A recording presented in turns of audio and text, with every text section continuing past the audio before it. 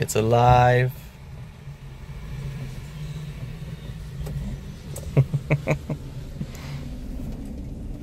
When's the last time you saw a 63 Beetle take off in third gear? Yeah, right?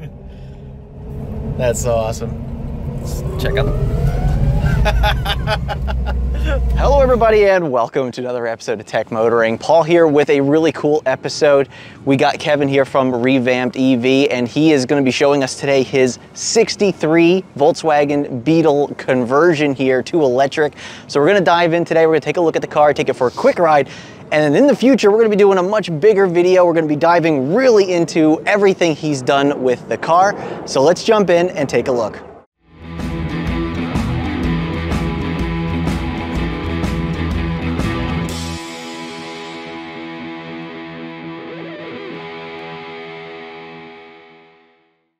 All right, so driving the Bug for the first time. This is going to be really, really cool.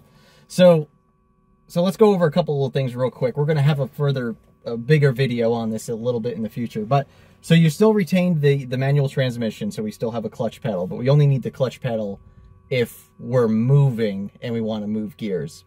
But you're used to just keeping it like second or third, right? Right. Okay. So right now we are in third gear, you said? Yep. Okay. So the way you have this set up is, I'll just hold the brake just to have it. Take off the e-brake, and then this knob right here is the knob for putting it into gear. So one click out was drive. That's drive, right? Yep. All right. So once we do that, brake is off, and that's it, right? Yeah. All right. Gas pedal. There we go. Throttle. Accelerator. Throttle. Whatever you call the pedal on the right now. Anything that's not the gas pedal, the go pedal. And that is awesome. First time actually in the Beetle for me. First time driving, obviously, a Beetle. And it's electric one. Is it your first time ever driving a Beetle? Oh yeah, I've never driven a Beetle before. Oh man, we don't even have a comparison for you then. No, we don't. Modern or old, I've never driven a Beetle before. Well, this is way better. Yep. All right.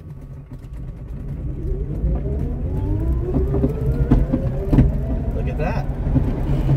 That's so cool. It's so awesome to hear that there's like, it's so quiet.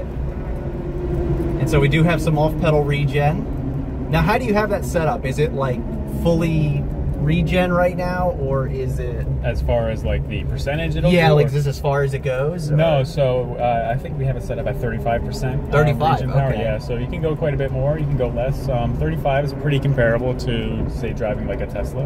Right. And especially in second gear. In third gear, it's a little less noticeable just because of the gear ratios. Yeah.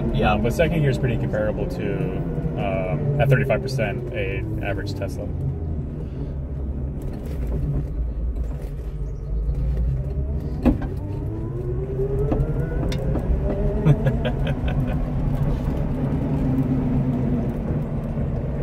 This is amazing. I love it. This thing's...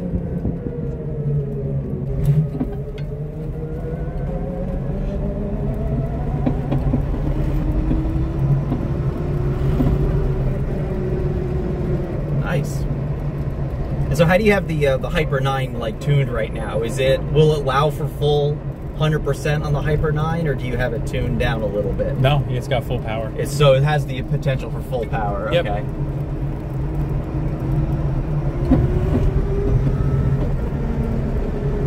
Yeah, I mean, it feels pretty good. What's the HyPer 9 rated at for horsepower? It's like 120-ish, and then like 170, 180 torque. 180 torque, Something yeah, like that's pretty good. I mean, it feels very like similar to like the Fiat, you know, my Fiat there, because it's, you know, lightweight, small. Why don't you try putting it in second? All right, let's do that. All right, so you prefer clutch, right? Good point. This shifter's a little tricky. Yeah, That's second. Okay, so there you go, second gear. We can get off the clutch whenever we want because there's nothing spinning. Put it in gear.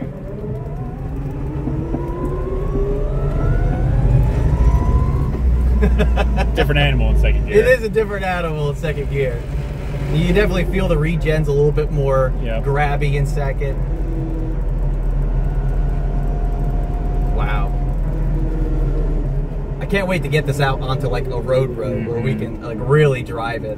But this is just like a quick teaser video of the car, and we're gonna do a more in-depth video with Kevin in the future, and obviously talk about the ins and outs, everything he's done to the car. Once we get back to the house, we'll kind of lift the hood and the trunk there and take a look at some of the stuff you've done. But I mean, other than that, we just wanted to kind of give you a short teaser of the 63 Beetle EV conversion here. This is so cool.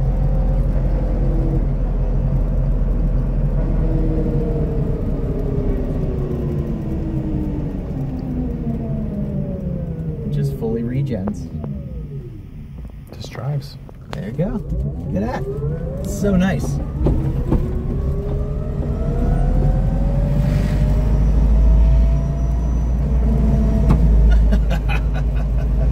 That's so good. All right, everybody, welcome back. So once again, you may remember Kevin from previous videos, and his father, Ed. Hey, Ed, how you doing? But you remember Kevin from some previous videos from Revamped EV, and so this is his project car that he's been working on for about 2 years now, roughly? Yeah. Give or take.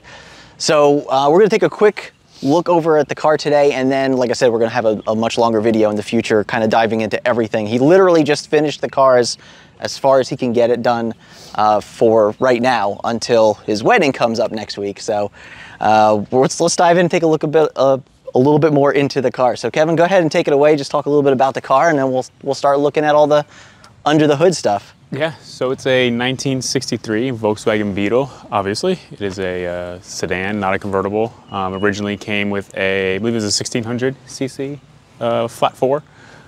But now has a NetGain HyPer 9. So I guess we can start from the back and work our way forward. Yeah, let's go to the back. Let's take a look at what used to be the original 4-cylinder Volkswagen motor here. Is a little bit different. So tell us a little bit about what you've done back here. So it's a NetGain HyPer 9. This is not the high voltage, this is the standard 100 voltage nominal. About 114 volts nominal on this vehicle. But yeah, mates right up to the factory transmission, the factory 4-speed in there.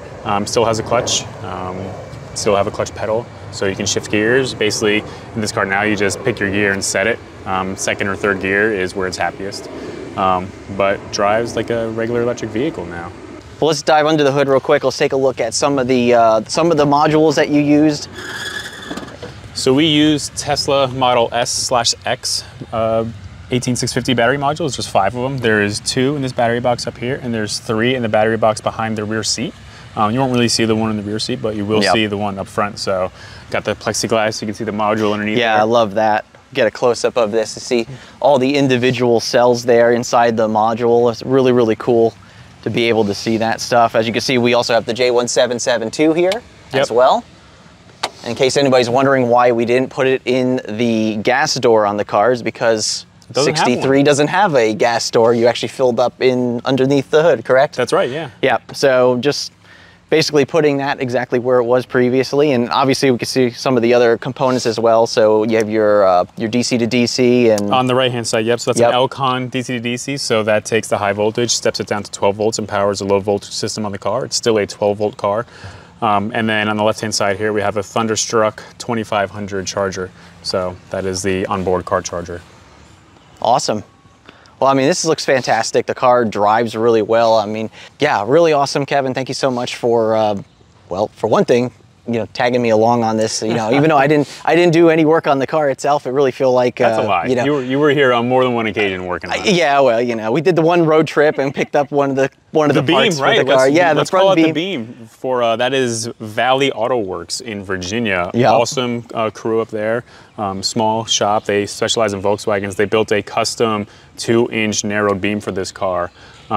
With struts, and works phenomenally. So if you ever need anything for your Volkswagen custom needs, Valley Autowerks in Virginia. Yeah, and I'll link our road trip up there in case you're interested to see that. We took Kevin's Model Y and drove all the way up to Virginia and back in one day just to pick up that one piece for this car.